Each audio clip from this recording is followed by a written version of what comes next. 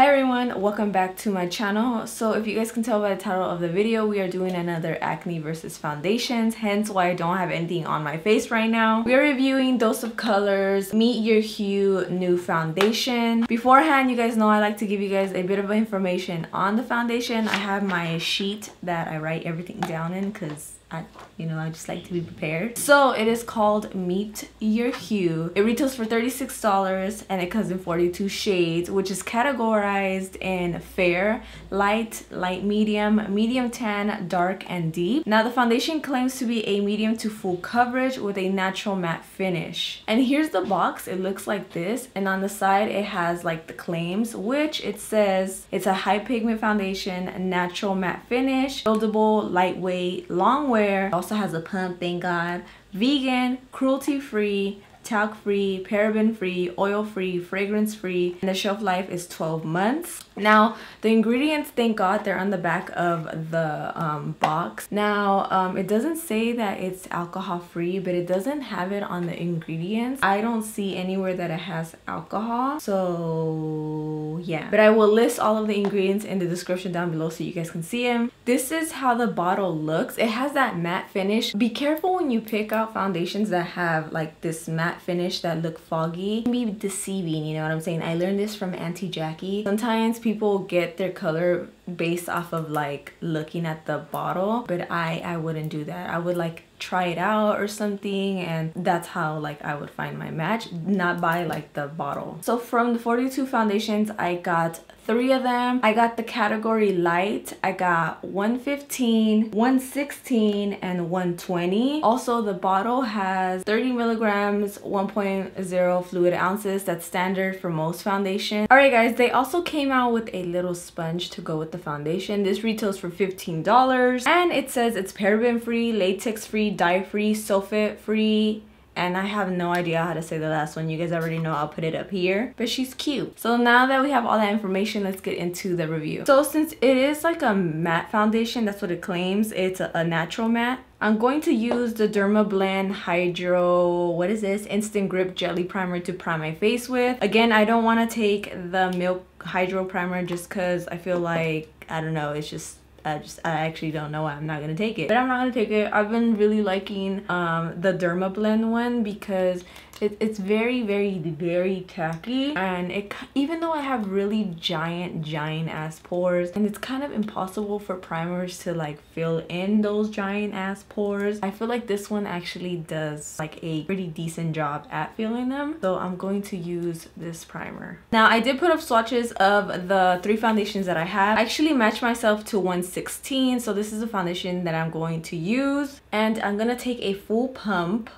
Ooh, that's a lot. This should probably do it. So the foundation, how it feels on the back of my hand, she feels a little thickums, not too thick, but she feels really nice. So I'm just gonna start off by dotting it all over my face. It kind of feels like a gel consistency. I feel like all liquid foundations kind of feel like a gel consistency. Some of them are very liquidy though. This one doesn't give me that feel. It does feel a little thickums though. I don't know why I'm using the word thickums. So I didn't even pick up all of it on the back of my hand. I'm just gonna take what I have right now, and I'm gonna start blending this out. Ooh, the sponge is nice. I like it. Okay, this is nice. I'm blending it on this side as well. Ooh, this is really nice, and I think I got the color right. I tried to match myself to my neck because my face is lighter than my body, so I always try to match myself to my neck. Also, my lighting can just be so annoying and deceiving sometimes, so I apologize for that. Just continue to watch my video so I can buy some, you know what I'm saying? My nose area is where I always get so red. I'm gonna actually pick up a little bit more. You know, it's crazy because it feels thick when you like pick it up with your hands, but it's not feeling thick or heavy on my skin, which is really good. And it says it's a natural matte finish, and I definitely can see that because it doesn't look so mattifying. If you guys can see, it kind of looks like it's radiating.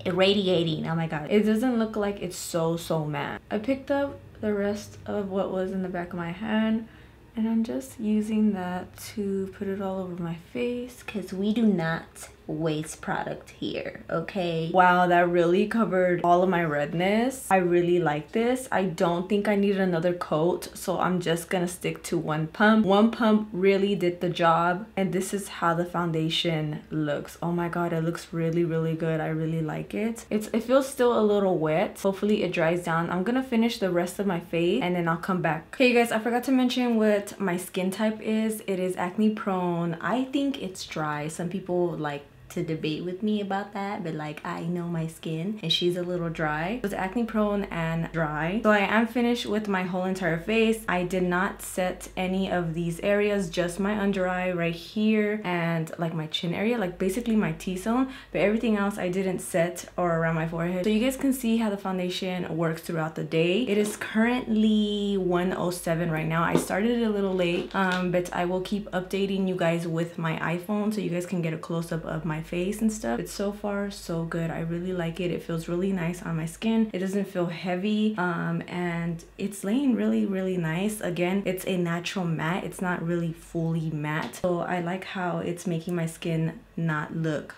like the Sahara Desert, because it gets crazy. Yeah, it's 1:07 and I'll see you guys throughout the video. Okay guys, so it's currently 3 o'clock. No, 4, I don't know. It's been 3 hours since I've been wearing the foundation, and this is how my skin is looking. I think it looks really, really nice.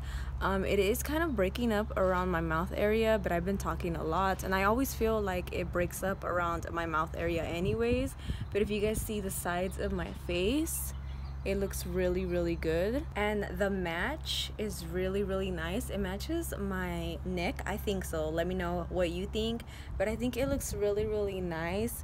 I'm not that oily, which is really good. Again, it is a natural matte foundation. Okay, so I will update you guys in a few more hours. I forgot to freaking put on lip gloss. I'm so sorry. Excuse my crusty lips. I just ate. It is currently 6 o'clock right now. It's been 2 hours since my last checkup. I wanted to come back and show you guys how my skin is looking during golden hour. I'm a little oily, but I think like for how long I've had it, it's holding up pretty dang well. On my lips, it is breaking up though a lot, but I just ate and I've been talking a lot, and usually that area tends to break up a lot, but my forehead looks really good. I'm a little oily on my nose. My cheek areas look so good. I really like how the foundation is sitting on those areas of my face. So yeah, I will come back in a few more hours for my last checkup. Alright you guys, so this is my last update. It is currently about to be 9. It's like 8:50 something right now. But this is my last update and this is how the foundation looks right now. So around my mouth area, it has definitely like broken up kind of right here. But on my cheek areas, it still looks really, really nice. I am kind of oily in this section of my face, but I tend to get oily there anyways.